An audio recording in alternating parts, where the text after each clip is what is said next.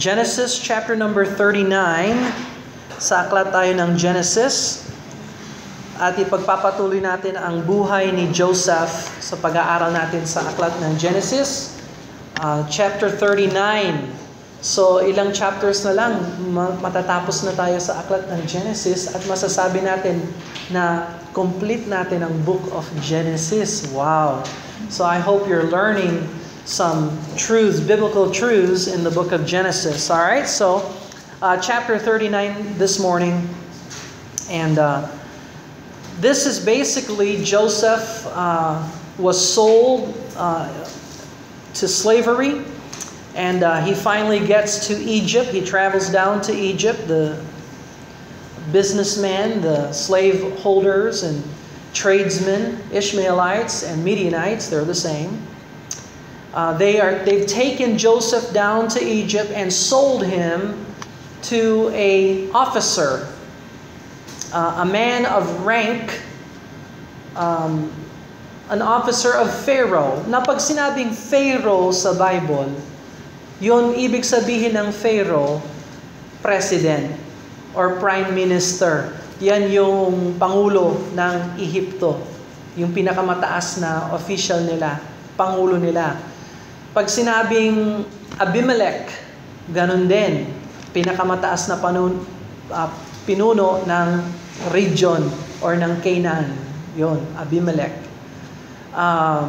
And so, yung Pharaoh dito, sa kapanahunan ni Joseph, kung gusto mong tingnan sa encyclopedia o sa world history, ang Pharaoh dito ay sino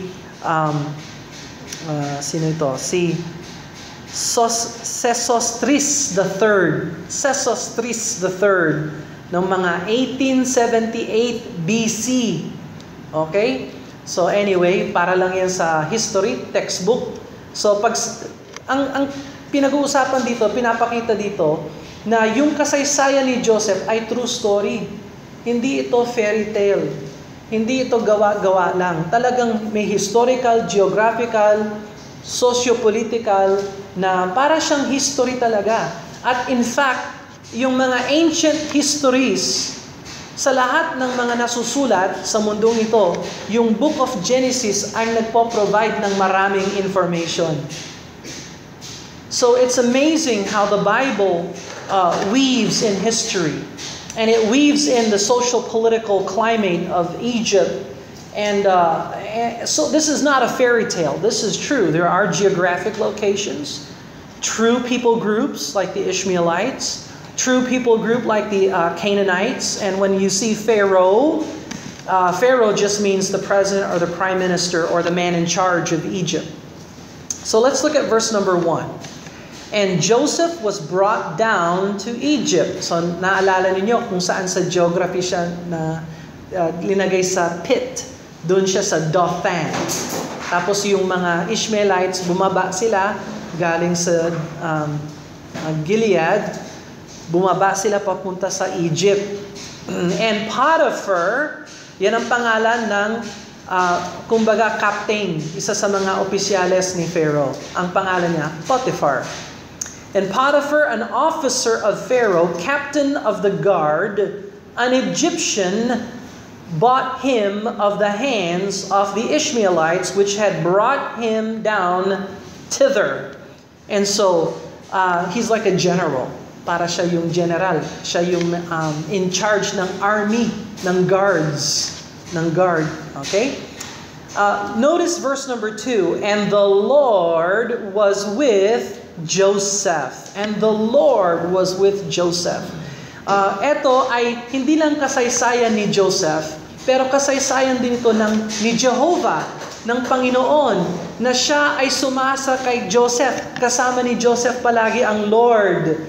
At kung nasaan si Lord, doon mo makikita yung blessing ng Panginoon.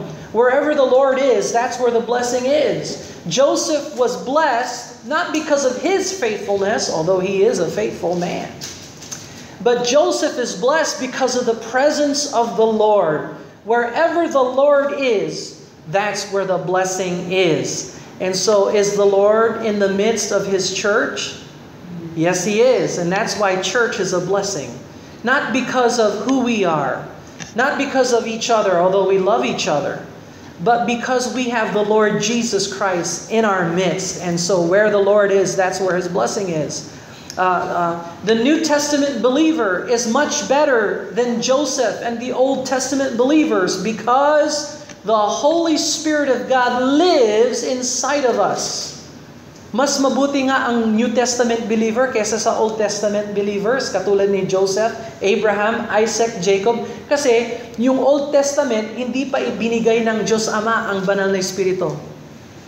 The Holy Spirit was only given in Acts chapter number 2 at Pentecost. And He indwells the believers permanently. Now, in the Old Testament, the Holy Spirit will come upon a believer and depart. The Holy Spirit can empower an unbeliever and depart. But in the New Testament, because of the blood of our Lord and Savior, Jesus Christ, and because of Jesus ascending to the throne and leaving us, He brought down the Holy Spirit of God, and the Spirit of God lives inside of us. So really, wherever we go, we have, if you're saved, if you're born again, you have the Holy Spirit of God with you.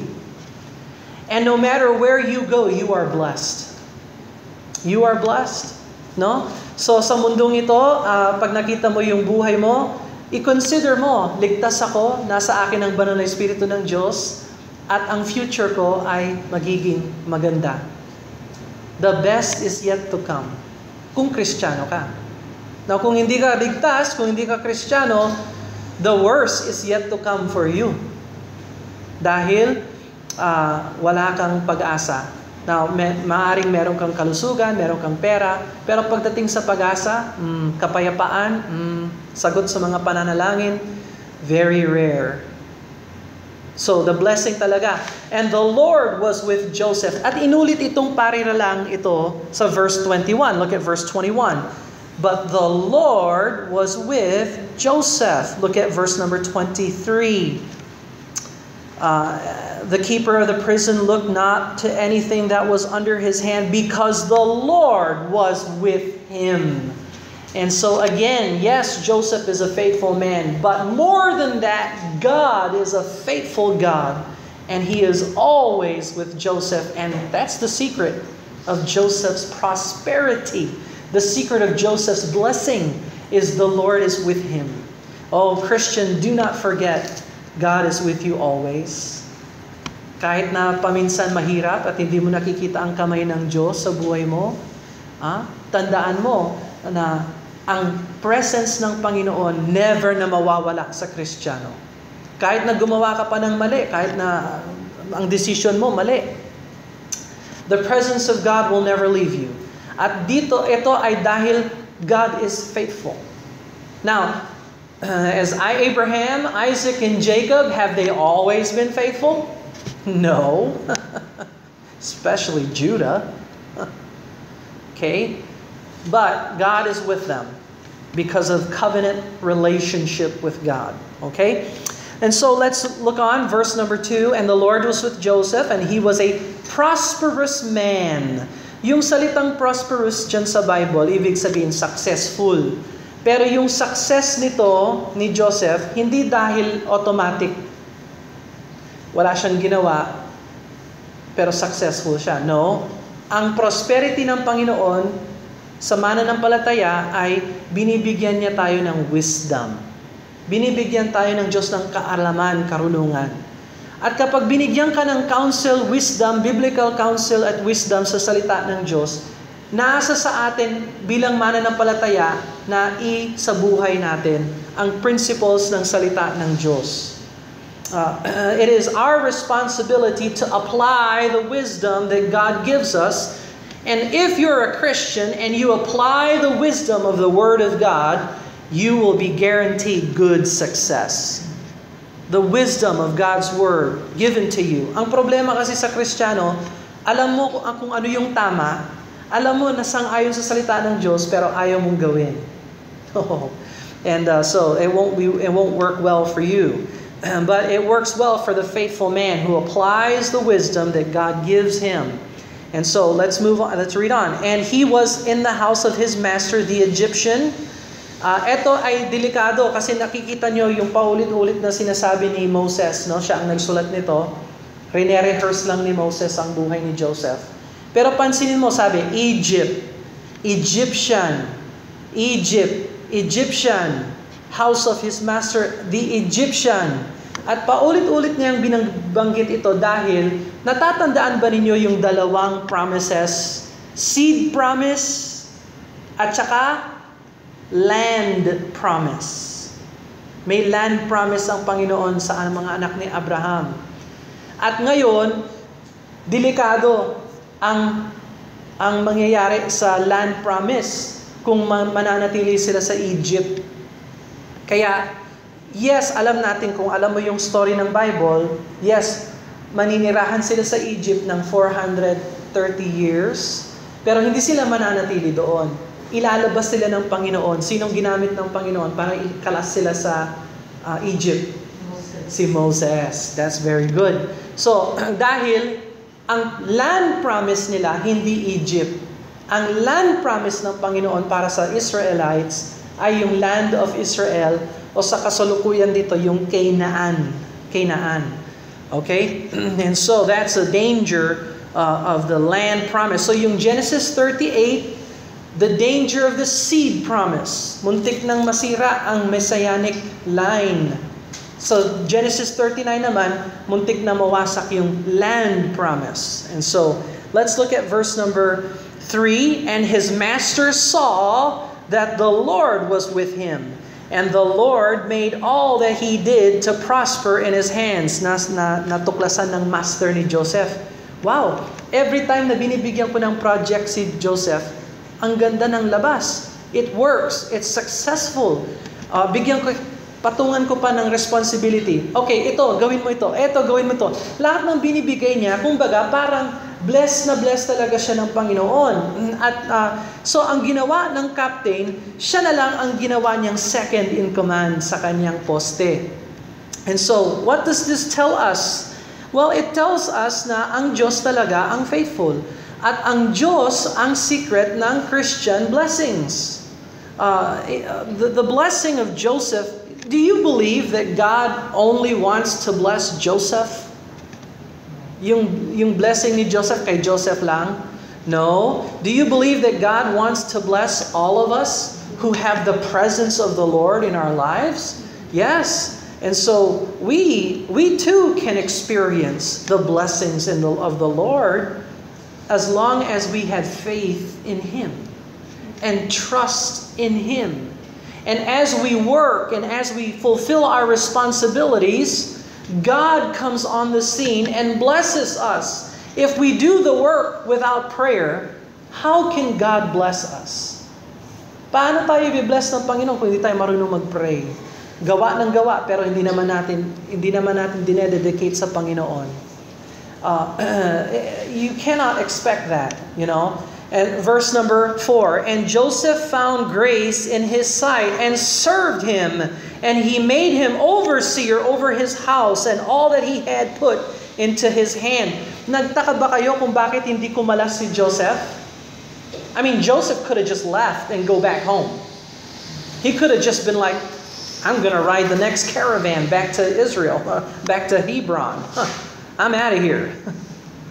No, but Joseph put himself under the hand of God and put himself under Potiphar's house and served Potiphar as a steward, as a manager. And this is exactly us as a Christian. God blessed us, God lives inside of us, and then God gives us things to manage. We are stewards. Tayo ay managers ng mga blessings na binibigay sa atin ng Diyos. Are we faithful stewards? Are we faithful stewards of the blessings of God? Or do we fulfill our responsibilities as a steward of the Lord? You see? And he that is faithful in the least will be faithful in much. And so Joseph found grace, and he's an example of a good steward. a good manager. And Christians do the same thing. Tayo rin ay stewards of the mysteries of God. Ibig sabihin, ipinagkatiwala sa atin ng Diyos ang kanyang message, ang kanyang gospel. Ipinagkatiwala sa atin ng Diyos ang kanyang mga salita. Ano yung ginagawa natin sa kanyang mga salita? Isinasabuhay ba natin? Binabasa ba natin? Pinag-aaralan ba natin? At pinapahayag ba natin? You see? Are we faithful Christians? Do we do our part and share the good news of Jesus Christ? All right? Look at verse number 5. And it came to pass from that time that he had made him overseer in his house over all that he had, that the Lord blessed the Egyptian's house for Joseph's sake. Kaya lang na-bless si Potiphar dahil kay Joseph. And that's exactly how it is. If you're a dedicated Christian, God will bless what you do, what you work. Seek ye first the kingdom of God, and then all these things shall be added unto you. And that's the testimony of Scripture, the faithful servant. All right, and the blessing of the Lord was upon all that he had in the house and in the field, and he left all that he had in Joseph's hand, and he knew not aught that he had save the bread which he did eat. Napakalaki ang tiwala ni Potiphar kay Joseph. And so Potiphar trusted Joseph with just about everything except for what he would eat. And Joseph was a goodly person and well-favored. So maganda ang itsura ni Joseph, well-favored siya, at blessed na blessed talaga siya ng Panginoon. Now, nagkaroon ng incident sa verse number 7, and Potiphar's wife wanted to sin with Joseph. What was their sin? She said, "Come sin with me. Come and sin with me, Joseph." She tempted Joseph. She wanted to commit adultery against her husband. She wanted Joseph to become her new husband. And Joseph was faithful. Look at verse number 8. But he refused and said unto his master's wife, "Behold, my master wotteth not." Yung wotteth, King James na King James yan. Ang ibig sabihin ng wotteth, knoweth. Knoweth. Knoweth not what is with me in the house, and hath committed all that he had to my hand. There is none greater in his house than I, verse 9, neither he kept back anything from me but thee, because thou art his wife. How can I do this great wickedness and sin against God? So napakaganda ng theology ni Joseph. Did you notice Joseph's theology? He recognized the sanctity of marriage. He understands that a husband and a wife is to be faithful to each other till death. And Joseph said, "I cannot sin against you and against God." So he knows that sin is sin against God. It's great wickedness. And then he considered how blessed he is in the position of a steward, and he remains faithful to Potiphar. And so every day, tingnan mo ang verse number 10, and it came to pass as she spake to Joseph day by day. Day by day, every day, Mrs. Potiphar, she's not given a name, hindi natin alam ang pangalan niya. Pero araw-araw tinutukso niya si Joseph, "Come, sin with me, sin with me." And Joseph is different. He's different from Judah. He's different from Jacob. He's different from Abraham. Joseph is the one patriarch that did not fall into immoral sin. So look at verse number 12. Verse number 12, and she caught him by his garment. Yung coat niya na naman. Naalala niyo yung colorful coat niya noon? Yung colorful coat ang naging dahilan kung bakit nagselos yung mga kapatid niya. Ngayon, yung coat na naman niya bilang Potiphar's assistant, yun na rin ang naging dahilan kung bakit tila nagmukha na siya ang nag-rape sa asawa ni Potiphar. And so his coat becomes the point there. Let's see here. Verse number 12, and she caught him by his garment, saying, lie with me. And he left his garment in her hand and fled and got him out. Now he ran outside the streets. Siya, lumabas siya sa bahay, pero huli na ang lahat at mukhang siya ang gumawa ng mali. Okay, so be careful, Christians, na tayo ang nasa tama palagi kapag mayroong pangyayari at gumamit tayo ng isip natin. Man should never be alone with a woman in a room, in a house. Lalo pag hindi ikaw ang asawa and you are a man, never enter a room with a woman alone. Balang araw, magkaroon tayo ng nursery para sa mga baby, sa mga bata. Yung men dapat hindi pumapasok sa nursery ng church. That's for women only. And men, pag hindi open air, ano yung open air? Sa labas. Pag hindi open air, never be alone in a room with a woman. Never. Parang siyang standard lang. Hindi naman natin sinasabi pag yung men at saka woman nasa kwarto, so alone, may nangyayari or whatever. No. Pero bilang protection and standard, sasabihin natin, wag na lang. Alright? Wisdom yon. Wisdom. Kasi nga si Joseph naman, wala naman siyang ginawang mali, pero napagkamalan siya na gumawa ng mali. Now, and so he was accused and he had no recourse because it appeared as though he really was in sin or did wrong. And of course, verse number 14, and she called unto the men of her house, sinumbong niya sa mga tauhan muna, spake unto them, saying, He hath brought in an Hebrew unto us to mock us, and he came unto me to lie with me, and I cried with a loud voice, and it came to pass, when he heard, and I lifted up my voice, that he cried, he left his garment with me, and fled, and got him out. And she laid up his garment by her until his Lord came home. Ngayon naman, yung may amo ang bumalik si Potiphar, so sinumbong niya, and she spake unto him, according to these words, saying, the Hebrew servant which thou hast brought unto us came in unto me to mock me. And it came to pass, verse number 18, Genesis 39, verse 18, and it came to pass as I lift up my voice and I cried, he left his garment with me and fled out. And it came to pass that when his master heard the words of his wife, which she spake unto him, saying, after this manner did thy servant to me, his wrath was kindled. Siyempre, nagalit naman si Mr. Potiphar dahil pinagkakatiwalaan naman niya yung kanyang wife. And Joseph's master took him and put him in the prison, a place where the king's prisoners were bound, and he was there in prison. So, yan, nakulong si Joseph. Now, ano ang pag-asa ni Joseph ngayon na siya nasa kulungan? Nawala na siya ng trabaho, nawalan siya ng kitaan, nawalan siya ng pwesto, nawala ang lahat sa kanya.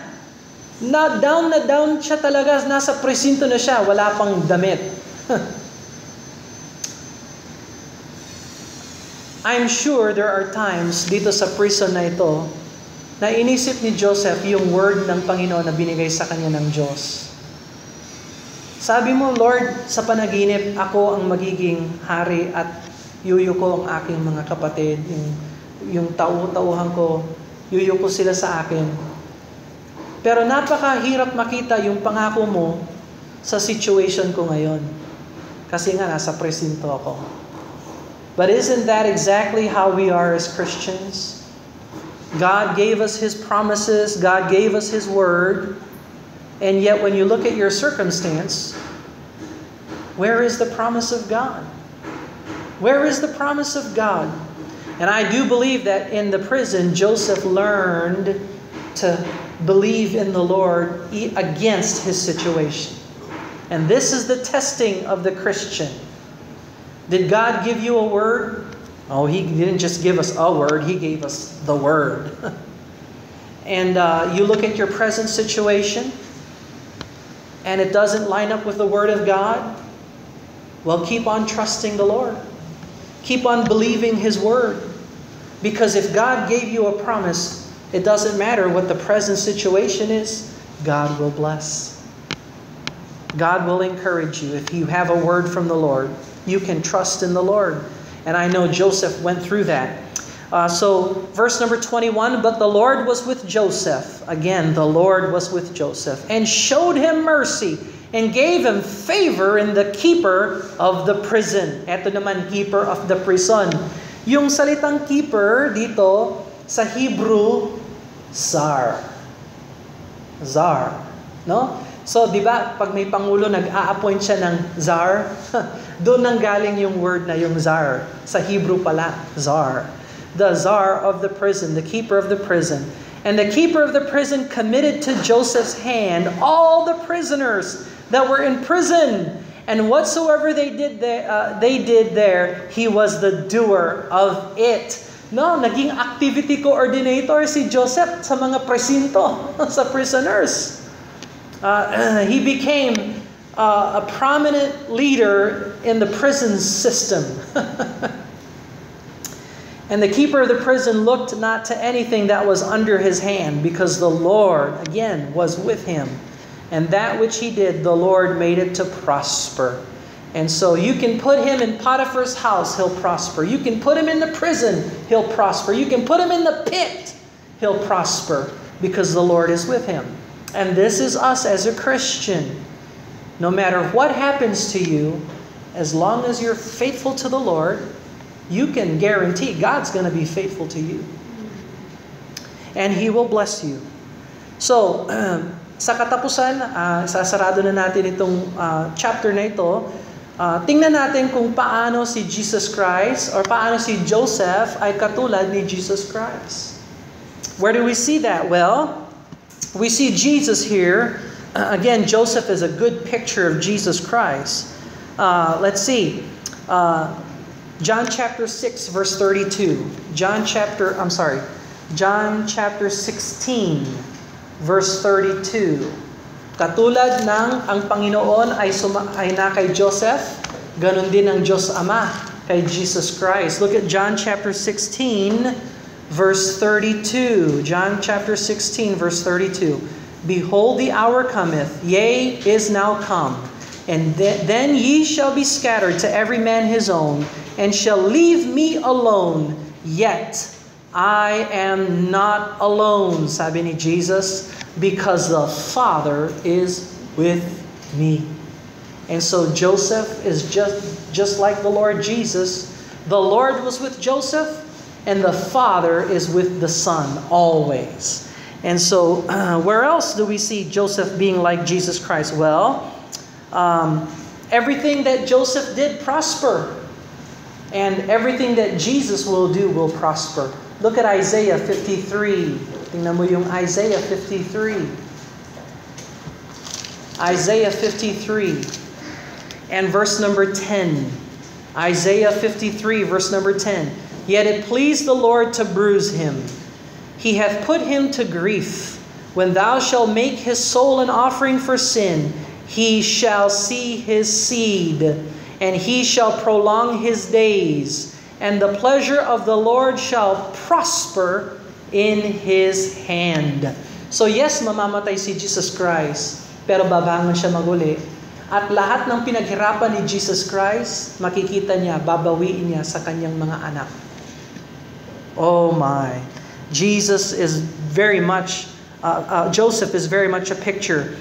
Joseph was a steward in Potiphar's house. Faithful. Jesus is faithful. Pinagkatiwala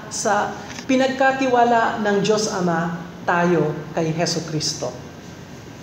Who is our shepherd? Who is our great faithful high priest?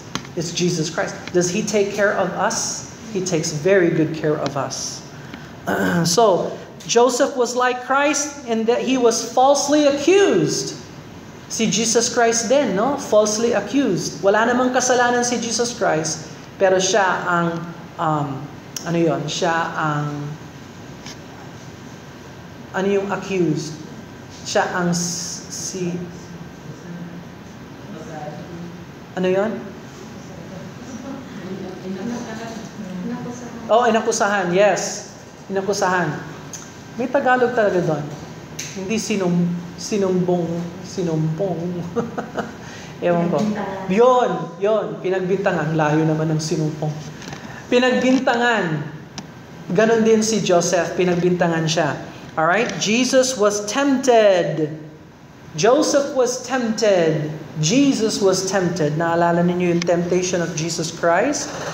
3 beses siya tinempt ni Satan. Kapabaptize pa lang ni Jesus Christ, nag-umpisa na yung warfare. And so Jesus was tempted just like Joseph. Joseph spake no words of defense.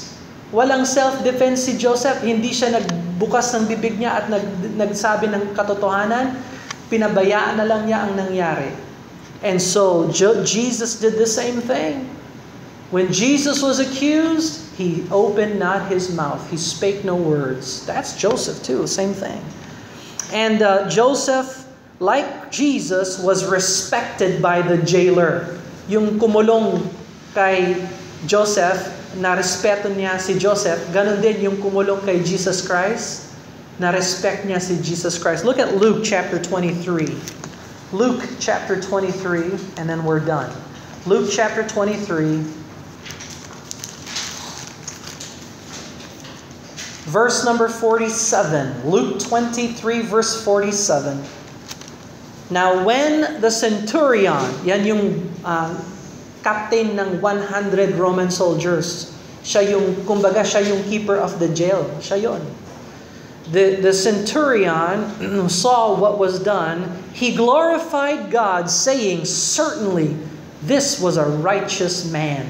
Nung nakita niya si Jesus Christ sa Calvary, doon niya nasabi, talagang si Jesus Christ ay napakabuting tao.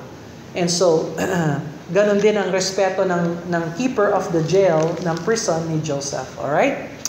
And so let's pray and ask the Lord to bless them. Father in heaven, we thank you for the many, many blessings and lessons that we can learn in Joseph's life. And we're so thankful you're not just interested in Joseph. You take great interest in each and every one of us. Thank you for your indwelling presence. Thank you for the Holy Spirit of God. Thank you that you can be with us. Thank you that you can prosper us, Lord, no matter what we accomplish. We recognize that behind all of us, really, we are just instruments in your hand. And we give you honor, praise, and glory for your kindness and love towards us. And we ask that you bless now. In Jesus' name we pray. Amen.